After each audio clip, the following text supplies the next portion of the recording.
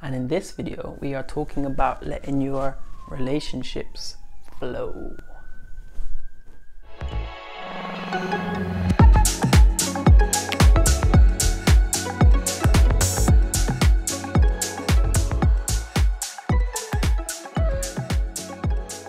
No idea why I was doing the Honolulu thing.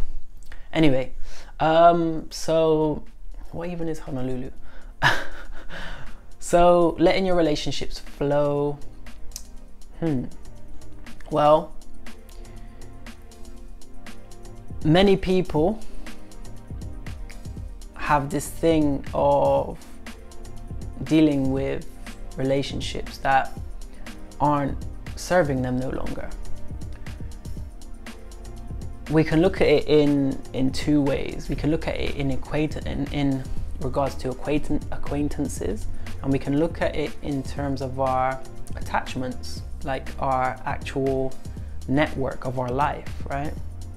Because really we need to understand that our life is really in the individuals we surround ourselves with or have in our lives, you know. Think about your life without people. You know, are you part of a sports team? Do you play a solo sport like tennis or darts? Would you still play that sport if you didn't play with anybody? Okay. What is it about playing sports? Well, there's something about getting better and receiving adulation and admiration, you know. Think about spending time with your loved ones. Think about work. You know, all work involves somebody else. There is no work without somebody else on the other end to buy that item, receive that service, enjoy, you know, all work is about people. Now, the issue comes when we are essentially giving our time and our energy to people that doesn't quite sit right with us, doesn't quite fulfill us. You know, I'm not talking about just generally being triggered or dealing with certain people in your family that like you don't want to deal with. No, I'm really talking about those individuals where for some reason you feel a need to keep them around or to maybe receive acknowledgement from. And really this practice of letting your relationships flow is a simple one. It's just to understand divine timing. Just because you haven't spoken to someone for a while doesn't mean you need to go out of your way to speak to them. The question we could ask ourselves is, do I want to speak to this person in this moment? Even down to when somebody crosses your mind. You know, it doesn't mean that you need to engage with that person immediately. If there's a genuine want to get in touch and to reach out, then do so. Also allow the people in your life that want to connect with you to connect with you, and vice versa. You know, you don't want to become hard to reach. I think the other thing is to understand that all the relationships you have is really about how you're being. So it's not that this person doesn't want to engage for their own reasons. It's you know, how your relationship is down to you. If it's open and free-flowing, that's because you're being open and free-flowing. If it's closed and stagnant, that's because an aspect of you is closed and stagnant. But either way, it's a case of allowing it to be what it is. And this is really the message, is to embrace how it is. Also, it's about being honest about what it is. You could have a great relationship with somebody that's open, honest, loving, connected, really expansive and helping to grow both of you. But in your head, you could be complaining about how it's not working, it doesn't work, or there's aspects of yourself or themselves that you don't like. And this is what I mean about you're not really being honest. In this way, I guess you could say we're self-sabotaging, right? You have a great thing, great connection with somebody, and you're talking yourself out of it. And in that way, you may be influencing your behaviors. So in this way, we're not allowing the relationship to flow, to blossom naturally. An opposite of that would be we have a relationship that is stagnant.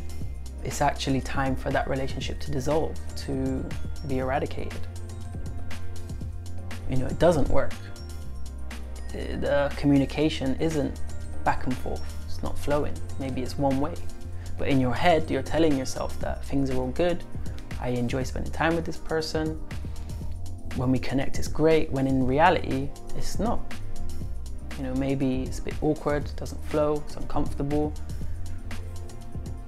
Or even, like I said, yeah, it's just like one-way traffic, right? So again, it's about being honest. Is this relationship actually good for me? Or am I wasting my time and my energy on something that should be being let go of? And ultimately, it's about understanding your beliefs about what relationships should be and being comfortable with allowing them to be whatever they are. Just because your friends believe if you're in a romantic relationship, it means that you should be speaking on the phone every day. Well, if that's not the case, you only speak once every few weeks and you're both happy with that. When you connect, it's amazing. Then don't talk yourself out of an amazing connection that happens once a month. Let it be what it is. In particular, I'm thinking about romantic situations, connections. Maybe you have just a physical connection, which is amazing. But again, there's a part of you that wants or needs it to be more. Well, have a look. Is you guys meeting up once in a blue moon and bumping uglies, is that working for both of you?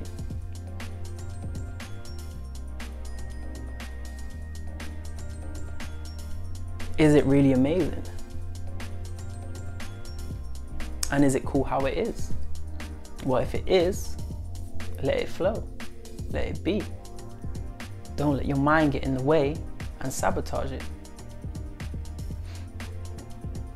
If you want other things, maybe you really deeply want a deeper connection, one that hits not just on a physical level, but on many different levels, and you feel that this connection is hindering that, then make the right decision. Also let it go. And that's it really. It's just to embrace however it is. If you're letting it go and it's going, then let it go. But don't let it go and then think, oh, it's going, it was so amazing, and then bring it back. Because again, you know, you're essentially, the best way to really understand this is just to feel the energy flow. Is this closed or is it open?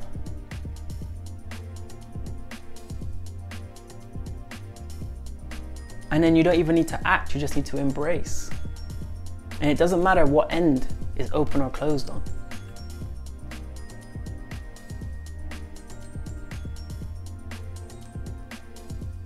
If it's open on your end and closed on the other end, well, the energy's still not flowing. So yes, have an open invitation, but if it doesn't come back, no problem. Let's say you want to spend more time with a friend, and this friend is, for whatever reason, not reciprocating that. Well, send an open invitation. Hey, thinking about you, let's catch up soon. You could even say, I'm free on these times, these days. Let me know what works for you, and leave it there. And if it's meant to be, they'll come back. And yeah, like, feel into it. Maybe they're super busy, so maybe you do have to put in a little bit more effort to catch up with them.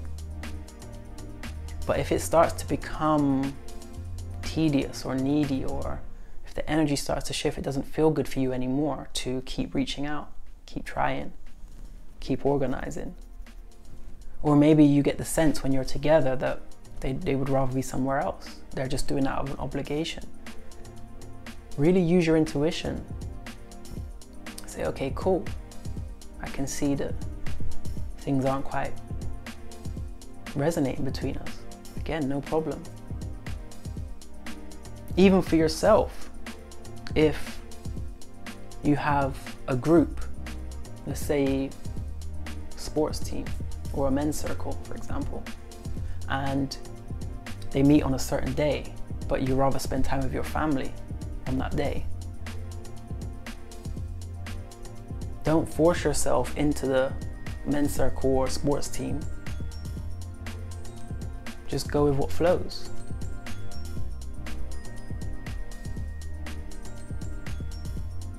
Maybe now isn't the right time for you to be involved in those groups.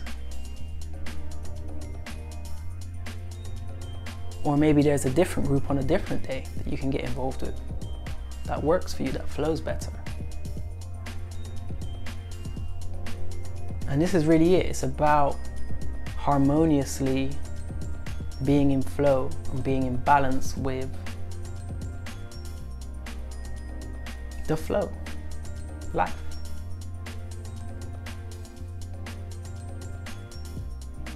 So I know a lot of people have difficulties with this. It's all to do with, as usual, the mind, understanding your psychology, how the mind works, what are your motivations for maintaining relationships. I'd love to know if you have dealt with this in the past, if you found it hard to let go of relationships, or if you spend time with people you'd rather not. And yeah, I guess some understanding around that even is, if somebody who is not good for you is engaging with you, same, just naturally let it go. You don't need to be rude about it.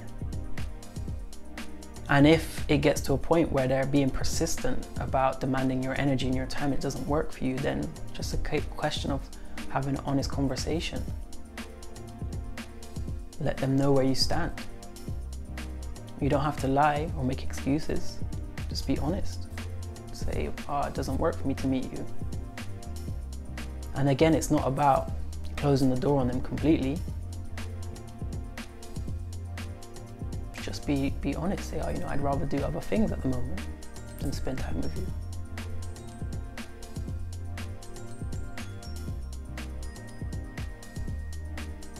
And it doesn't even have to be so heavy or even diplomatic. You just have to be honest. Because then that will open a gateway to honest communication. If they get offended or upset about it, then you can talk about that, them being offended and upset.